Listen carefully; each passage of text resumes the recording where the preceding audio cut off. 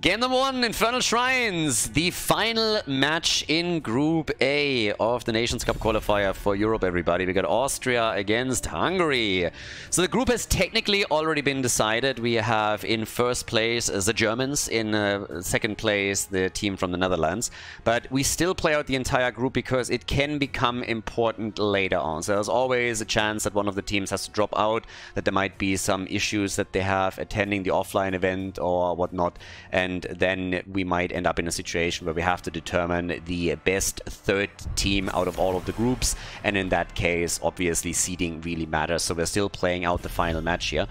And we have now Austria going up against Hungary. Both of these teams have so far not won a single map. So Germany and the Netherlands, they breezed through the group. Obviously, as I explained before, we have in this first stage of the European qualifier 16 teams, 16 countries that are represented. Therefore, there's a big skill gap between a lot of the teams. Obviously, we seeded the groups, meaning that we made sure that, let's say, France and Germany are not in the same group as Sweden all of a sudden. You want to make sure that you are spreading the top teams out a little bit so that they meet later on in the tournament and don't eliminate each other in the first round.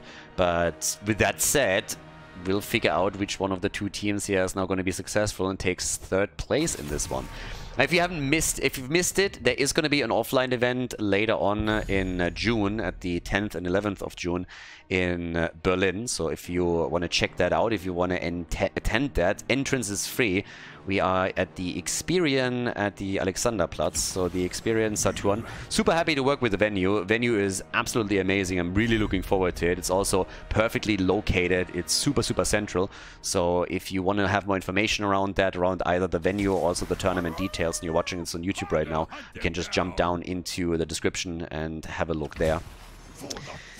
Details are provided with multiple links. There's also crowdfunding, by the way. We hosted events in Miami last year, and for especially the offline tournaments, we of course need some support, since, as you can imagine, they are a lot more expensive to host than online tournaments. So support is definitely welcome. So if you want to check that out, the crowdfunding is also linked in the description. But we now head into Infernal Shrines, our first map. We got Tychus and Falstad locked in. So with Gregorius and Tychus, we already have one transformation for them with Odin available. Get Blaze for a little bit more control here too. And over on the left side, Hogga and a Nubarak. One thing that I want to talk about too is, I already mentioned that I was at the wedding of a friend the last weekend. I had never before drank Jack Daniel's honey. I didn't even know that existed. Jackie was never really my thing. I mean, a Jack and Coke every now and then was kind of fine, but I was more so in the rum department. And even there, they now have all of these extra spices that I wasn't really aware of. I knew them from like a lot of the vodkas that I was drinking, but I didn't know that they had that stuff. And I gotta say that the neat Jack Daniel's honey is pretty good. I'm pretty sure there are other brands, maybe also a little more higher up brands that are much better, but I gotta admit, kind of interesting. Definitely looking into the rum brands that are doing the same thing right now. So that surprised me a little bit. Definitely missed that one.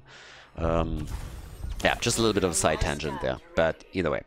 Now we got Anduin, and yeah, Slovaks can drink. Just a little bit of a side thing here, so it was very, very fun. When the Germans and the Slovaks started drinking, it was a good day. So we got Anduin and we got Vala. We have with that, I mean, I love Vala. It's actually shocking to me that we haven't seen more Vala plays. We had one in this group, so very happy to see her here. A second transformation also kicking in for Hungarians now, as they are going for Alexstrasza here. So we got Dragon Queen and Odin that they can go for. Milaiki. And of course our final pick here for Musteka. Let's go and see what he's gonna get. They need a bit more damage. Austria against Hungary, everybody. Here we go. We got on the left side now Rega and Mephisto, the final two picks for the Austrians. So at the end of the draft, there was a bit of a misunderstanding, and we can go over that in a moment. But before, let me introduce the players here real quickly. We have Frobzy on Nubarak, Edelchris for the Austrians playing Vala, Samu on Hogga, Musteka on Mephisto, and Grasor on Rega. To the right side of the map, it's Wolfie on Alexstrasza for the Hungarians. We got Double M on Murden, Gregorius on Tychus, Holasta on Falstad, and Grendon is playing Blaze. So as you saw during the draft, they missed a ban and the players were still communicating in chat. And again, this is pretty much a friendly match right here. The Hungarians in particular, in my opinion, deserve a bit of a fair play award. They've been just here to party. They've been here to have some fun. They knew that they would be outclassed by their opponents, but they are still enjoying every moment of it. So they've been very cool to work with and yeah, always ready for anything. And they immediately said like, hey guys, you missed your ban, not a problem, what did you want to ban? And then Anduin was called, and there was a bit of confusion on the side of the Austrian team, so that's why towards the end there Anduin was swapped over into Rega, and we have as their final damage dealer Mephisto. So as the draft was about to end, people were just clarifying all of that, and that's why they canceled the draft and then just picked the heroes and went for it. So the draft still counts, but we just needed to make sure that we adjust for the changes or the compromises that were talked about in the team chat as they were going for it. So we have a little bit of a trap set up here. Vala's going for stacks, so we don't see a multi-shot build, but instead Edelkrus is trying to get some auto attack damage in. Keep in mind that both of these teams have not won a single map yet. So both the Austrians and the Hungarians had real trouble going up against Germany and the Netherlands, yeah, who dominated the group. And now we are going to see which of these teams is going to break this a little bit, or if this might even go towards a third map. But already, Vala trying to stack it. They're going for camps, and they've even stolen away the camp on the side of the Hungarian team. So there's a bit of an annoying development, and the red team is trying to respond by moving down to the bottom of the map, and these boys are a little bit late. So here it is. Quick hit coming in already, a swap, and with a 4 versus 4, there's a chance for both of them to not only win the team fight, but also take the camp. Talking about taking the camp, seems like another steal is happening at the top right. They're trying to outplay them a bit by stealing the camps away and getting already an early lead thanks to the extra experience and pressure that they can build up with that. Now stacks are coming in for Vala, as mentioned. She's now sitting at 34. The top camp has been stolen, so good times for Hogger. And they're breaking through the bottom wall as well. The Austrian team, yeah, they are doing a decent job here. Trying to get ahead. And, well, obviously up at the top, Grindon still in the one-on-one against Samu. Down here, Anuburak leading the charge at the front. The Austrian is relying on their strong leader over here, as we have the red team in some real trouble. Alexstrasza is doing her best to make sure that they are all going to be healed up, but using the Dragon Queen this early is of course also a heavy commitment, considering that the shrine is just now about to get active. So that's a bit of a problem. Another camp about to be taken, and on the macro level, the Austrians are just looking way better. Their players are also more experienced, there's absolutely no doubt about that. So they're doing what they can here. And, well, as you can see, it's still Hogger who's trying to get a few stacks together for them. But the blue team is now starting to commit, and if they can get a kill, I mean, even if they can't and just get level 7, that will already help them a lot.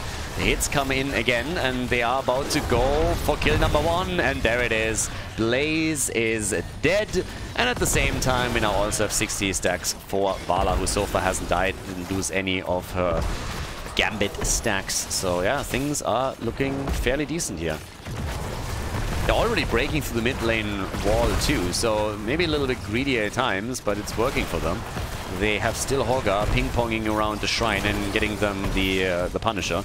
And now that they're taking the wall down this early, they will likely be able to take the entire fort. That's big, actually. It's a frozen Punisher too. So massive attacks are coming. And for the Hungarians, it was quite important to get level 7 so that they can fight on an even talent here. The problem is that now Blaze gets murdered by Vala, and now they're playing a 4 versus 5. So the extra talent helps them a little bit, but not enough. And with Falstad falling, that's not only a fort destroyed, but even a chance to drop the wall in the middle.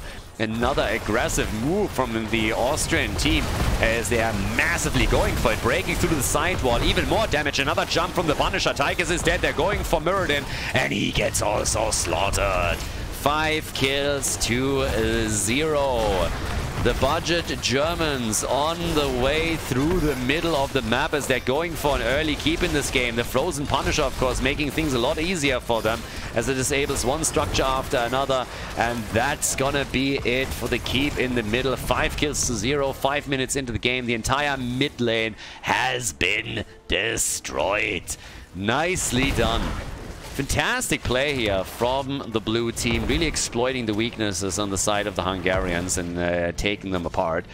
Now, this is a huge blow against the red team, but it's also important that the Austrians are now trying to play this out a little bit smart. It's very easy when you're this far ahead that you all of a sudden go full Sudoku and you're just committing to every single fight, no matter where it is, and then you just lose your team in a battle that you should never have fought in the first place and start to fall behind. So they need to try and avoid that situation. They're closing in on level 10 on the other hand. So yeah, there it is. And with heroic abilities, that's where the party really starts. There's the shockwave, and they come in with Endurance of Hate, which didn't really do a whole lot for them. And Nuburak, by the way, is beetling it up with a Locust Swarm over here.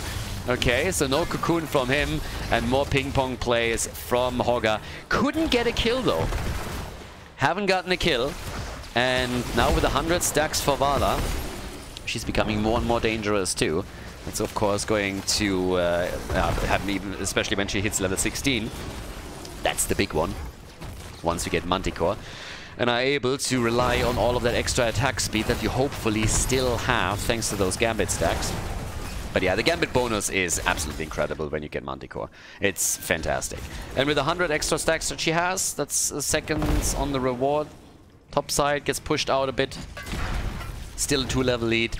And obviously, they're totally willing to sacrifice a few of their resources up at the top. Hogger is now rotating between the lanes as a commitment of 2 of their heroes towards the camp. The problem is it's 2 of the damage dealers, which means nobody can defend the bot lane properly. So another fort gets destroyed. And their main goal was really to just get to level 10. And they're a little bit too focused on just trying to close these experience gaps, which is obviously important, but they also need to balance their resources out a bit more to ensure that they're not giving up structures for free. Yeah, the stun's not really connecting with plays. We get the Hinterland Blast, by the way. So, yeah, Hinterland Blast is in. I kind of love the whole cooldown reduction aspect of it. It's a shame that it's not getting played more. We had one game during Meta Madness where Hinterland Blast was lined up on Cursed Hollow multiple times in the choke points and just got reset after reset. Was used 3-4 times in the same fight. It was just hilarious. Massive win here, by the way, with Endurance of Hate. Oh boy. Yeah, that's pretty much a 5-man wipe. Everybody dead. I don't know if they can go core here, though. That's a very early commitment to core, considering that the death timers are very low. But yeah, that fight was obviously an absolute God-given gift here. Incredibly well played. So here's the move for the core as they're trying to win the game. But as I explained, if you die here, you're going to be in trouble. They're taking the core down low, but can they go all the way? That's the question. 50% right now. Things are looking good so far for them. 30%, and yes, nice decision by the Austrian team. A 3-level advantage, 11 kills to 1 as Rega dies. So not quite a perfect game, but still an impressive show by the blue team as they take the lead in the series. Before we head into game number 2, make sure that you subscribe to the channel if you haven't done it yet so you don't miss out on any future content here on Khaldor TV. Battlefield of Eternity, game number 2. So, Hungary against Austria, the Austrians in the lead. Now, just quickly, before we're heading into the game, there is a rule that we have implemented at this tournament as well. So you can only play a hero once in the series, meaning that the 10 heroes that were just played cannot be picked again. Still leaves you with plenty of opportunities. This is not going to be ending up with Murkies and Gaslows being played. I mean, this might still happen in the group stage when you have a top-tier team going up against an underdog that is not quite on their level. Players have obviously already shown throughout Group A that they are willing to have some fun here too, and I'm pretty sure we're going to get that in some of the other groups as well. But as the tournament continues, we're going to see more and more normal drafts as the margin of error just becomes smaller and the games become a lot more competitive, especially for the top teams. But still a nice adjustment so that you don't see the same heroes being played over and over again. So right now, as we're heading into this second map, it's something to keep in mind here. The Hungarians, they are a little bit outclassed. Again, they are playing for fun here, and I've already explained that they, in my opinion, would deserve a fairness award. So far, they've have been a lot of fun to work with. These guys are always on time. They're always ready for anything. If anybody is delayed, then I said, no worries, we are here, we have time, we'll wait for you, it's okay. So, yeah, but when it comes to the level of Heroes of the Storm play. They are trailing a little bit. Still got a team together to represent their country. There's a lot of countries that could not make that happen. Looking at you, Switzerland, and a few others. But yeah, I honestly am pretty impressed that we got 16 countries to field a team in the first place. That was pretty big. But yeah, Jimmy gets banned, so here on Battlefield of Eternity we don't get Reyna with the Exterminator, which was already played, or at least attempted a few times now. With that, what else do we have? We have Jojo and Diablo banned, so 2 of the tanks are gone. But the first pick goes to the red team. Hungarians with, ooh, a commitment to Medivh right at the start. Alright, I'm interested. Keep in mind they played they had a similar idea when they were playing against the Germans. They were playing around Medivh, and it didn't work all that well. They got clearly outdrafted in that particular series, and part of that draft was also Jimmy. This time we get Anduin, and we have Mal'Ganis. Okay. Alrighty. Could still, of course, see a commitment with Anduin, Light Bomb, and Genji engage. So that is a big option here still. But if you're already going for Medivh, then I'm pretty curious what exactly they're going to combo that off with. Because if you want to go for a kidnap combo, you could go Stitches. They go for Artanis and for Lucio. Ooh, I have not really been a fan of the Battlefield of Eternity drafts on the Hungarians so far. It's one thing if you are Dainu and you're locking in Artanis because you know that you are on a completely different skill level than the opponent. It's a totally different story if you're the underdog and you are picking Artanis. So I'm not so sure on that one. It's oftentimes easy to think, hey, amateur opponent, immortal damage. But there's much, much better options here compared to him. Greymane being one of them. I mean, even Lim Ming, if you just want to go for the poke damage from afar. We've seen her played here too. And there's, of course, others that would also be very solid here. But let's see what they can pull off. Now, Lucio also for quick rotations. But with now Stitches being banned, it seems that they are really going in on tank bans. Since they already have Mal'Ganis, they can limit the options a bit further on the other side. Lulnara, Bambi, gets eliminated. But Greymane is still an option. And of course, in the previous series, we've seen Sergeant Hammer being played together with Zarya. So if the Austrians have seen that and they want to emulate the Germans a little bit, like they usually do, then they could do that right now. I mean, these guys talk a little bit funny, but generally speaking, there are some German roots there. So, Hanzo and Genji. I didn't even think about Hanzo anymore, honestly. Totally slipped my mind here, but they go for both of the Shimada brothers. So we get that light bomb engage that I've been talking about earlier on. But Hanzo on top of that for massive immortal damage and for a couple of sexy stuns if he connects the arrow properly. And they're not going for a meme strike here, which I think is more or less a given. Still need a side laner. Same is also true for the Hungarians. Actually, no, they're going to play Artanis on the side lane. Tyrael as the main, and Suljin. It's a little bit reminiscent of what was played during Meta Madness, when Scuffed team was going up against the Suljin. That absolutely crushed them. I still remember that. Alarak, on the other hand, oof, even more aggression from them right now. Alright, so the Cats back then putting a really nice Suljin game onto the board, but let's see if the Hungarians can emulate that. Battlefield of Eternity, map number 2, so let's go, boys. We got our second map in the best of 3 series here between Austria and Hungary.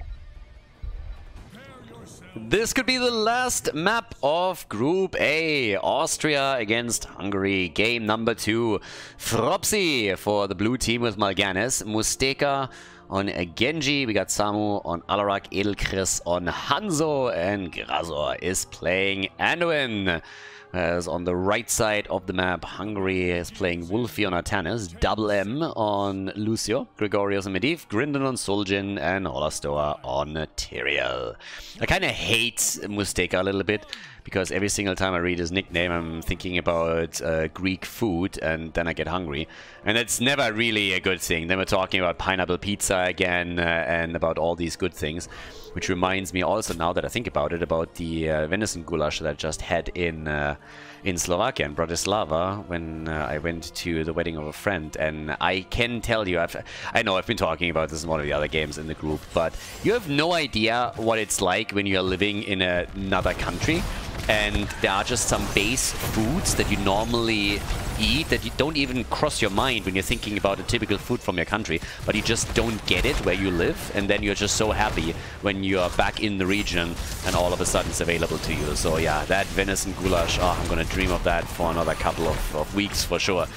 But apparently there's also a little bit of a nightmare going on, since the Hungarians are starting the game with a loss on Suljin and the end of Tyrael. The explosion still connects, but he can't get the kill here, so that one's gone. With that, we have 2 kills to 0 and camps right away getting attacked. Suljin went into the Bone Slicer on level 1, whereas Artanis went for the Protector of Aya. I mean, why would you do that? If you're already playing that bad boy in Battlefield of Eternity, at least go for the amateur opponent. But the stacks on Medivh are not too shabby. I gotta give it to Medivh. Even in the game against the Germans, he completed the quest in a reasonable time frame, so the Medivh player is definitely not playing that hero for the first time, I can tell you that much. So off we go. 15 stacks right from the start. Suljin trying to slice it up a little bit. Not the build that I expected, but whatever works for them. The pressure is already on from the get-go though. Now, the Austrians, they want to make sure that they're closing this one out with the 2-0, of course. They now have on level 1 the redemption for Hanzo. I don't think that Hanzo deserves any redemption, to be honest with you. That guy has been annoying for years. So, no. And he's also, I mean, he is just an absolute soul boy. You know if he goes to Starbucks, but he's gonna order. Actually, I'm always making fun of him with his stupid Hipster beard.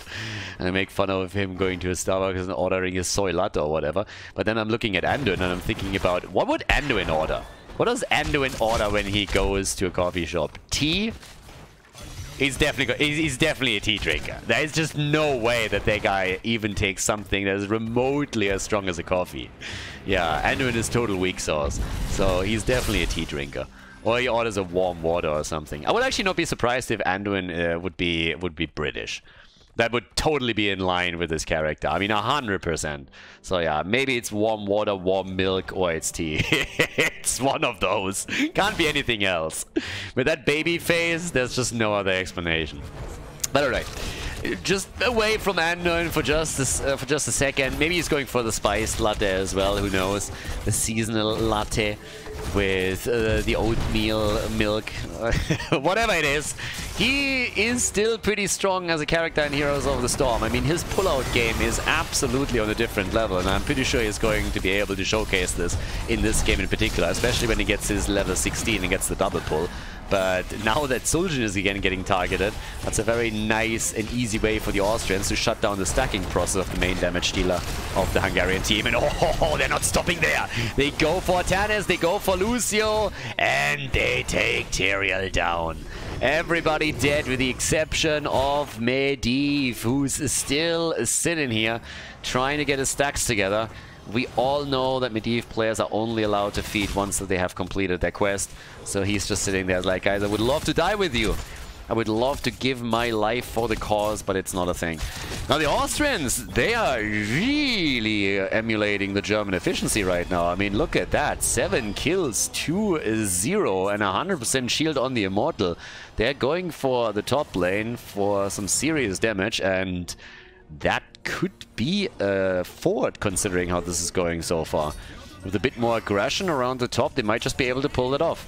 Especially considering that they can also dive a bit into that back line and try and threaten them even further. If they can push them away from the fort, that's definitely in the cards. And of course, there's also the talent advantage that they're currently rocking here, which is another big advantage for them. Yeah, shots are being fired already and making their plays up at the top. Another hit coming. Gregorius is a little bit low, 28 stacks for him. Still needs to make sure that he doesn't die here. Shield is being used on Tyrael though, but the wall is gone, the shield as well, but it seems that the fort is not gonna make it. They're diving in. portals are being provided for the escape. Musteka attack, but he comes in for the kill with a swift strike, gets the reset.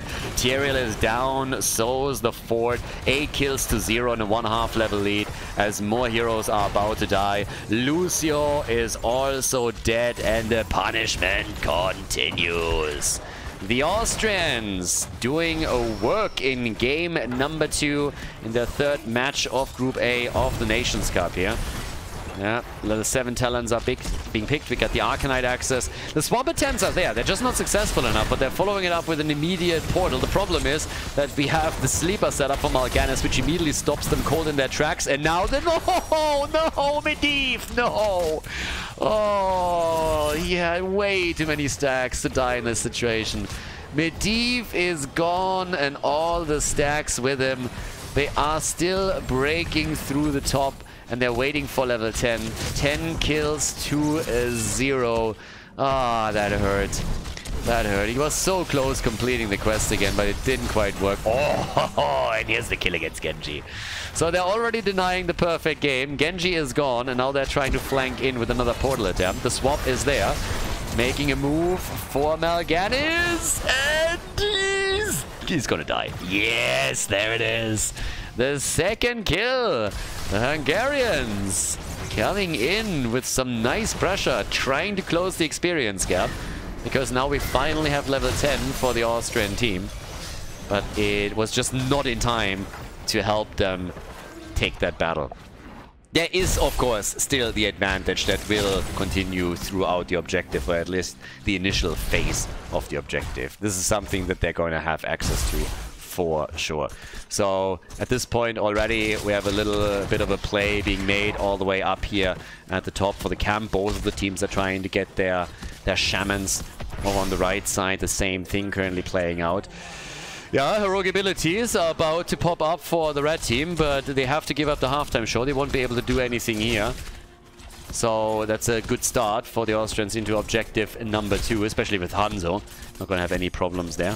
Medivh is trying to stack it up again, only relying on a single stack up to this point. We have 11 for Suljin and only 8 on the Arcanite axis. So not really getting a lot of damage out yet.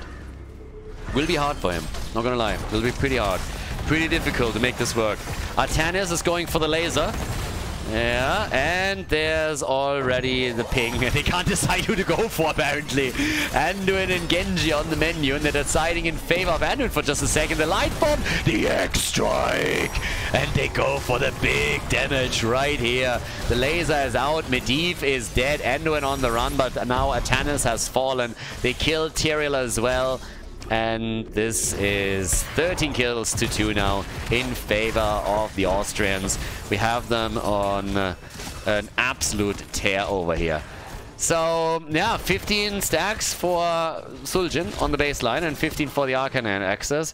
But it doesn't really seem that the Hungarians have an answer to what's happening here. So, I don't really... I mean, what do you think? Do you guys think that the Austrians are going to give up on this one, especially on this objective? Yeah, that's what I thought too. I was pretty sure they would still continue and try to lock this one down with another 100% on the shield, and that's exactly what they did. So here we are.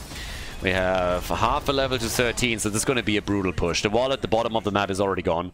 You have a huge shield on the Immortal. We're now 9 minutes into the game. Oh, and they can get the kill. The light bomb was perfect. Made sure that he couldn't use his ult. No chance for Suljin to drop the Taz Dingo. And there, this is going to hurt. Not only is it going to drop the fort, it very likely will also damage the keep at the bottom of the map, especially if they can lock in a couple of additional kills, and it's looking very, very much that way. There is at least the ley line to delay things a little bit, but Wolf is in trouble. He gets another shield just as Genji is driving in deep to attempt and get a reset. Dodges out on most of the damage, so Musteka is really doing work here. Laser on Artanis is out, but easily dodged. The fort is already gone, and they're all trying to retreat here. Falling behind the gate, but they are definitely having a tough time. Now, there's always the threat of another portal coming in, but just look at the moves being made for Tyrael, who dies again. Tyrael is down. the gate about to fall, then they have full vision of what's going on the other side and can coordinate their attacks a lot better. We have 145 stacks on Atanas' sadism. Another kill as Medivh is dead, and here comes the light bomb engaged with the double stun. A quick X-try to follow up on it. It's the end of Lucio. The entire team is wiped off the map. Full 5-man team wipe. But Anduin still dies to the keep. Anduin down, but they're still hoping to end the game here. We're 10 minutes in, and since everybody is dead, this should be an easy exercise for the team in blue. They still got the Immortal doing work, and this is a game. A 2-0 victory for the Austrians as they take 3rd place in Group A of the European Nations Cup qualifier.